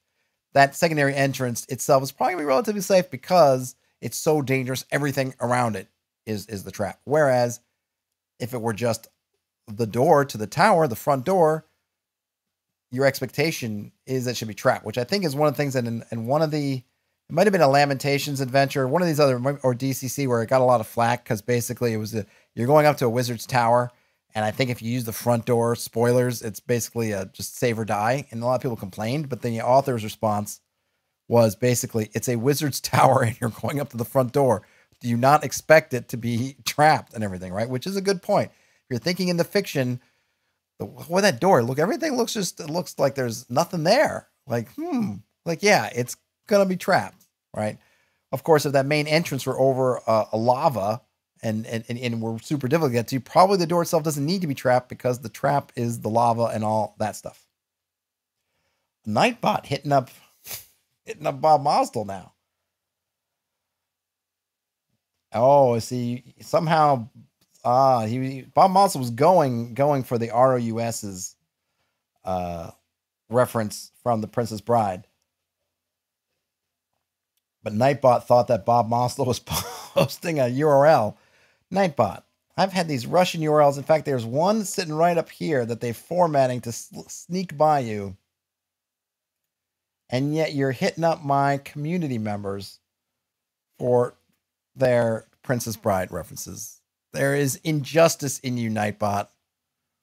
Injustice. Populating the place. The structural designations suggested by the theory of the place really help to dress and populate a level in a sensible manner. To start with, as already mentioned, it is important that the player can easily identify the place. It helps if there is some contrast between the natures of the place and the environment respectively. But also placing a landmark or a weenie in the place, or possibly the antechamber, will help players find these locations. What the heck is a weenie? So we have structural designations, kind of landmarks. Weird. I'm not sure what Nightbot's getting on about. I suppose, Bob Monsell, if you do need to post a link, maybe putting it in the comments is better than the chat. I would guess. Terrence pointing out that Nightbot is the definition of lawful neutral. Yeah, it seems like it. Or maybe chaotic. It's all complete chaotic. Chaotic neutral. Just anything goes on its whims, just by a whim. When the place is inhabited by enemies, it makes sense for them to have their main camp inside the place, guard the entrance or the antechamber, and possibly patrol the path or the environment.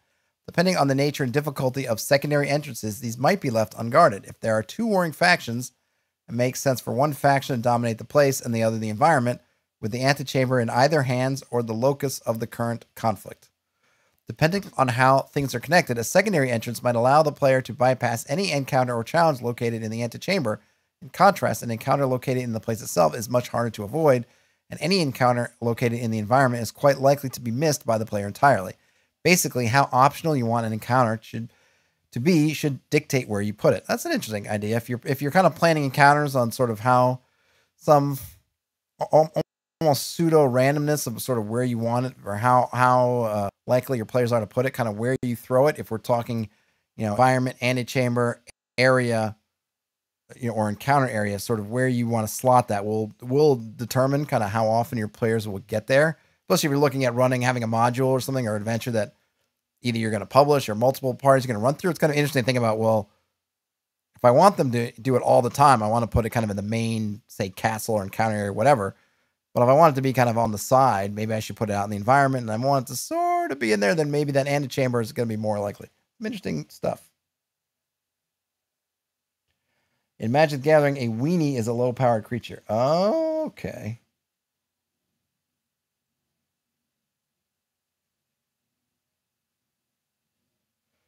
All right. See, I don't know any Magic the Gathering lingo. Readability. One quality of the levels generated using the structure is that they, to a certain extent, create readability. There's a certain logic to navigating these levels that the player will likely pick up quickly enough. And where you might intuitively think this would expose the underlying structure and quickly grow stale, we suggest it actually does the opposite and enhances the gameplay and bolsters player agency. As the path is typically easier to navigate than the environment and the place and the antechamber are clearly marked, it is very likely that the player travels the path first in order to check out the main challenge. This introduces the opportunity to foreshadow content and the challenge along the path. The existence and nature of the environment likely hints at other possibilities, but poses an interesting choice. Is it worth trying to avoid the main challenge and seek out an alternative route? And if that route can be found, can the player use it at all, or is it even worth the risk? This is kind of an interesting concept, right? We might think about, well, we're giving the path, okay, I have the hidden city of Z, and I don't want them. I want it to be the super challenge of them to find it. I don't want to have a road or some kind of path that leads from whatever to the hidden city, blah, blah, blah. But it is an interesting idea that if you give the players the option of, there's the overgrown, you can barely see it against the rest of the environment, but there is a place that seems very clear. It seems to be clearly, the indentations, old cobblestones, or just kind of the way it sticks out, the way it's different. Maybe it's just grasses instead of trees and stuff. Thought that there was a road here and that road is leading up. That is the most direct way to the hidden city. It might mean though that you're going to miss out on things you might get out of the environment, or you think, hey, this is what I want to do. I just want to take the direct way. It does kind of open up some different decisions because now you're saying to the party, hey, you have this way. Here's the way to get there. Do you want to take that route, or do you want to go these other routes that may be more dangerous but have other opportunities, for lack of a better word? There might be data if you go off-road. There might be those secondary or hidden entrances or exits if you go off-road. If you take the road, you are going to go in, but you're going to go in through the area that's going to be most under observation. If there's anything there observing, it's the ones that can take you to the main entrance, which is probably going to be the one that's the most guarded, trapped, dangerous, whatever. So you have introduced these choices. On each one, going on road has its advantages, disadvantages. Going, bushwhacking through the wilderness, off road has its own advantages and disadvantages. And getting and seeing that context of being able to go up to the main entrance is probably good. Will that, does that give you what information is that worth information? Do you go and check it out and then try to find other spots? It gives you kind of, I can definitely see how it opens up obvious choices, because you could think about it and say, well, of course you can do that stuff without having an obvious road. Sure, you could, but having a road, I think, puts that forward in the player's mind of here is this path with all the temptations and things that path has versus not. So I definitely think there's some interesting things in there. Oh my gosh. And here comes more of the spammy messages. My God, how much blacklisting must I do today? I tell you, it's Christmas and you're forcing my hand. Spammers, forcing my hand. I don't want to be unkind. For a game like Unexplored 2, these considerations are part of the core experience, and if the level structure helps the player to uncover the nature of the challenges helps the player to make an informed choice. The game might strongly suggest certain approaches, but ultimately it's up to the player to make the choice. The level structure dictated by the theory of the place facilitates a strategy for the player to uncover the options before committing to any of them. Furthermore, a clear and consistent structure invites player anticipation in a very similar way as a structured plot invites reader anticipation in a novel. That doesn't necessarily mean that the player needs to know what will happen exactly. The level should still be allowed to throw a couple of curveballs once in a while. This is where the variations described below come into play. But the very notion and existence of these curveballs strongly implies readability and the possible intentional encouragement to misread a level. Okay, variations. How much more do I have left here? Oh my gosh. Oh goodness. All right. I'm going to try to make it. I know I'm already well over time, but I'm going for it. I am going for it. Let's see. We got the populating place. We got the readability. All right. Variations. There are many possible variations on the base structure of the theory of the place. The variations discussed below are just a few examples. We suspect that there are plenty more, especially as variations take into account the specific nature and mechanics of the game. 1. The environment might hide gameplay opportunities designed to overcome specific challenges posed by the place, antechamber, or secondary entrances.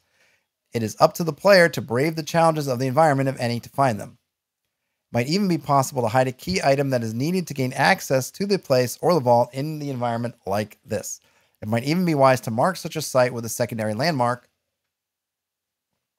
or possibly use secondary landmarks as red herrings, luring the player into a hazardous area. 2. A secondary entrance might be an escape route rather than an actual entrance. Either it is impossible or very hard to use it to gain access to the place. Such an escape route creates the possibility that the main entrance can only be navigated once to gain entrance, creating a new and unexpected challenge of finding your way out again. 3. A secondary entrance leading directly into the vault creates an opportunity to bypass any encounters in the place. That is, if the entrance can be navigated in both ways. Perhaps the player is trapped in the vault, but has access to its treasure in order to deal with the challenges offered by the place itself. Then 4, the place might actually be isolated from the environment, or a part of the environment might be isolated from the rest of the level. This implies that these parts of the levels are connected to other levels in some way that works best if the player can see the isolated parts. All right, so we got some variations there. It is important to see the large expressive range the theory of the place has. We started implementing the structure more than halfway through development, but so far there's not been a level template for which it has not been applicable in one way or another. On the one hand, this is because many typical fantasy adventures levels fit right in. Castles and ruins are prime examples used to illustrate this article. But the place can as easily be a clearing in a dense forest or a rocky outcrop in a swamp. You can even make a classical dungeon by setting up the place as a treasure room in that dungeon, with the environment being the sprawling dungeon itself, and the path likely to be hazardous or well guarded. On the other hand, the structure is intended to be flexible, with a lot of opportunities to come up with interesting variations. These variations might be very specific to a particular game and its mechanics, or could hint at more generic patterns that might be applied to a variety of games. The theory of the place, as presented here, is not set in stone, but rather a starting point for the exploration of level design and generation spaces. One that we found very fruitful for our game, but one we believe would benefit other games just as easily. Implementation. One reason the theory of the place has proven to be very effective for us is that it plays really well with the way we have set up our level generator. Without going into too much detail, Unexplored 2's level generator makes use of a series of transformation steps using transformational grammars to generate levels from pre-designed templates. These templates indicate the structure a level should have, can specify gameplay features to be placed in the level, and suggest themes the level generator can use to flesh these things out. In short, the level templates are a direct reflection of the structures described by the theory of the place. The structure, gameplay requests, and themes are passed to the generator as a set of instructions. For example, the structure might look something like this. So we have structure, medium size, plus place is central, plus place has vault, plus entrance by bridge, plus path leads south and down, plus build hazardous environment.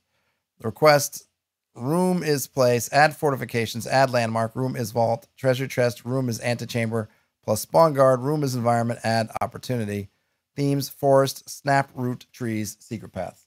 So all this stuff is obviously very kind of programmy, whatever, but you can see kind of an interesting way you could look at these in terms of in a hex crawl, having a quick way of identifying some things about particular hexes without writing it all up at once. You know, inside some area, what are these things we can say about if we have like, oh, look, on my hex, there's a little icon of a tower, and I could write about that tower. Well, what do these particular things mean? Maybe I don't want to write all the details, and I don't want to totally generate the tower right here because I'm going to generate 50 odd places and I don't have time. And this is just high level. The party might never get here, but maybe I could write a couple things about the tower. So I write down, okay, in hex 1,1 tower, entrance by bridge, you know, path leads south. It's in a, you know, the forest, you know, secret paths, a couple of these things. And those notations, I could have my own kind of generator, probably in the form of random tables.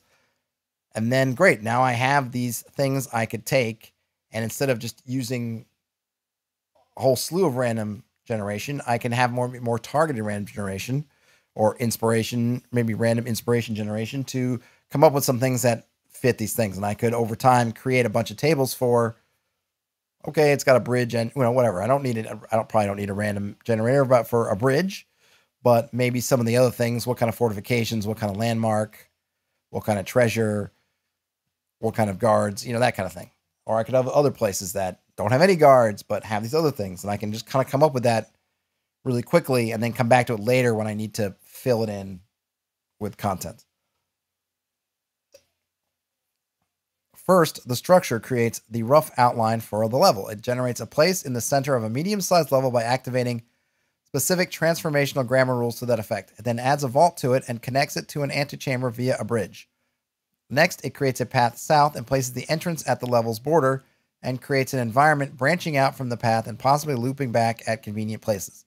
All parts of the level are marked with their respective structural roles. Next, the request indicates the specific locations within that structure, room is place, and can activate rules to decorate and populate the level to specification. Finally, the themes are used by the level generator to fill in the other details. In this case, they serve to make sure the environment and its hazards are made to fit with a forest theme with dangerous trees and secret paths. The actual templates we use for Unexplored 2 are more complex and detailed. Most importantly, they allow for some randomness as well. Instead of specific instructions, we can also specify a range of possible instructions at any place in the list. And given the generative grammar approach we take to generation, it is actually quite easy to generate these instructions from dedicated grammars themselves. So here we have, and then we have a picture, kind of an example with an entrance, paths, kind of the environment, antechamber, and the place with some secondary entrances. Oh my God, yet another one. What is up with you? All the spammers are here. How many must I block? How many must I block? So pretty cool stuff. I could definitely see coming up with one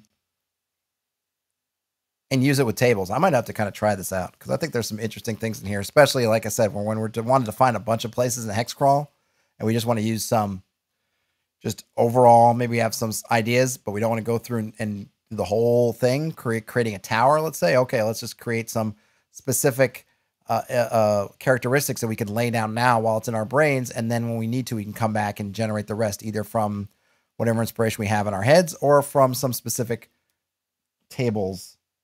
Bob Mostel and Terrence. Now it's going to be something where people in the chat are legitimately trying to fool me into blocking them as spammers. I don't want to block anyone by accident. Although I do ubi.bletch. If you want to see more about the specifics of template design for Unexplored 2, we can recommend you check out our dev channel on Twitch. All right, so they do some dev stuff. Probably beyond dev. I'm not going to go to Twitch now. Beyond my scope. But good to know. You could click on the link and then check out their Twitch channel for more. Chaining and nesting places. In general, the places we have been discussing this far are relatively small. A single place with a few optional challenges and 1 or 2 encounters. Although we have learned from experience that in many cases there's much more merit to these smallish places, there are cases where we want the levels to be larger. Rather than expanding the place structure described above, we found the solution in chaining and nesting the structures into larger holes. Chaining levels is relatively simple. The place of a level that might contain a passage to the start of the next level. In fact, the whole reason the player wants to reach the place might be because they want to continue to the next level. Linking levels in this way can easily create chains or branching trees of levels.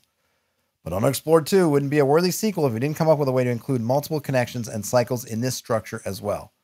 Then they have a image, which is an example of a castle that connects to a crypt, which the crypt is one level, the castle is a separate level. By adding connections between levels from other locations within their structures, it becomes possible to replicate the base structure of the theory of the place on the level of a collection of levels in addition to the level of each individual level. Oh my gosh. Whew. How many times about are you going to say level? For example, if a castle place harbors a staircase into a crypt, second linked level, it might be possible to create an extra passage somewhere from the environment of the castle to the environment of the crypt. In effect, this creates the functional equivalent of a secondary entrance to the castle itself. Oh, walking the path. All your base belong to us. Exactly. I kind of feel like you could really do some, if you were someone who liked point crawling, I feel like these sorts of things, man, you could really adapt into point crawling. So I think these concepts are just with paths leading to these kind of nexus points that lead to other paths, lead to other nexus points. Is really could help add some structure to point crawling if you're someone that likes to point crawl. Each connection itself might also be expanded into a complete level in and of itself. For example, an underground tunnel level might create an alternative connection between the environment and a place as illustrated in the castle level below.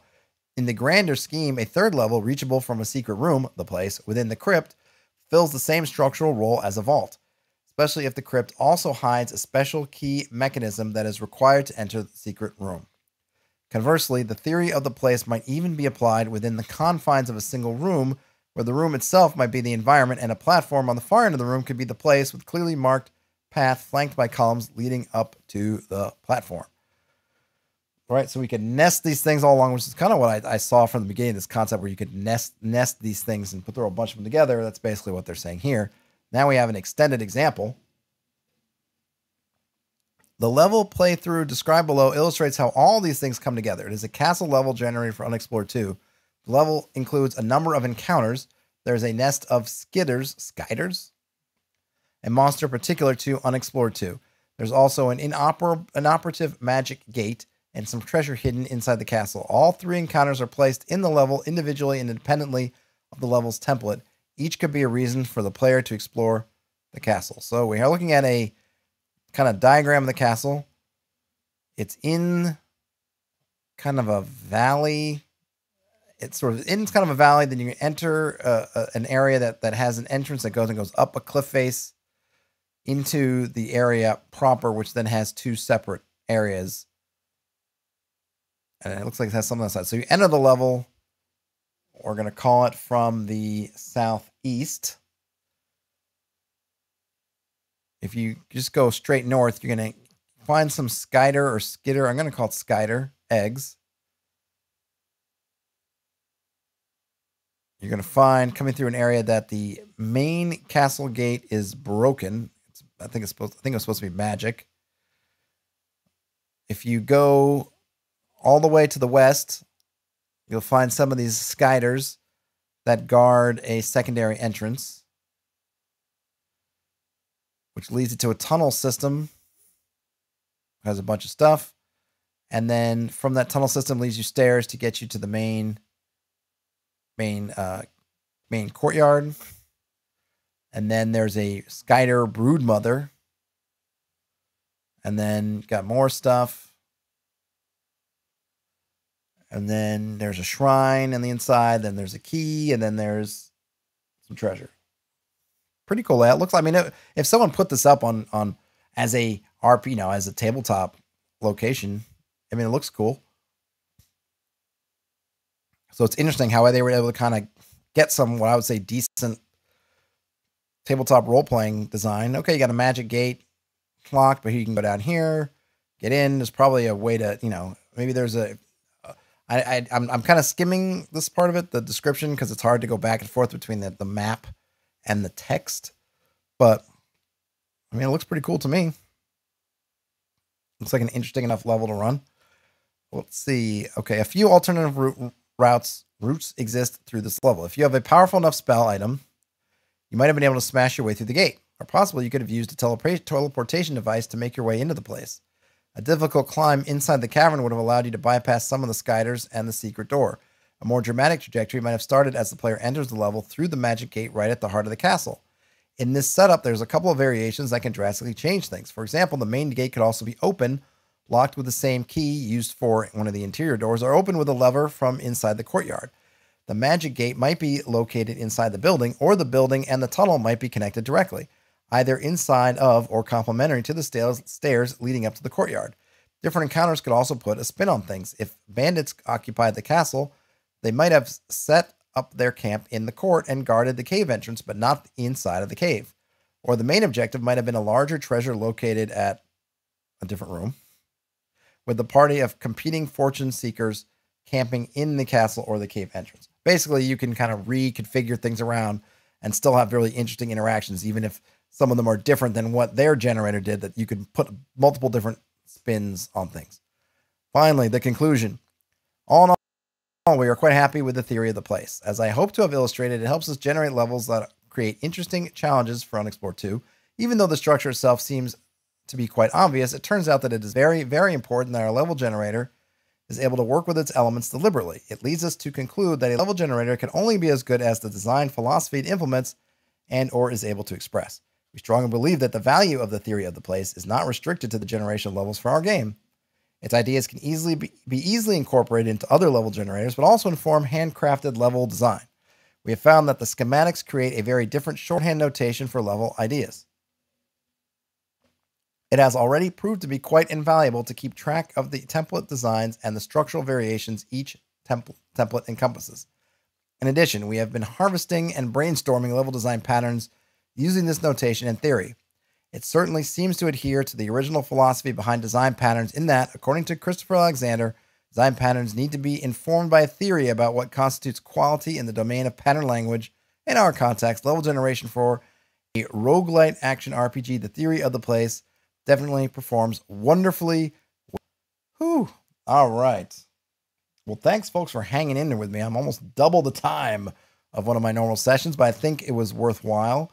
I thought this was a really interesting piece. I think there's a lot of takeaways. I think I might have to tinker with this. I think between this and kind of 5-room dungeons, coming up with a shorthand when you're wanting to define some overall characteristics for locations in hex crawl without doing everything is a really nice midpoint between, hey, I'm going to just do the full development of a place, like mapping it out and all that stuff, versus just a little blurb. It gives us some stuff. And then we could, if we have random tables and other generative tools, we can kind of hook those into some of these keywords to help do some kind of definitions and things without going too far. Ovaltine Patrol says, internet stuff. Have a good afternoon and a Merry Christmas. Absolutely, because I have got to run. I've been on here too long. My voice is almost gone. Thanks, everyone, for hanging out with me. I will be streaming tomorrow at the usual time. Probably do the Reddit roundup. Hopefully my home game is tonight. So hopefully that will be that. And then I'll be off for Christmas. And then I will see you next week after Christmas. But like I said, should be on tomorrow. If that changes, I will let you know. Everybody have a great day or night whenever you're watching or listening to this. Game on. I'll talk to you later.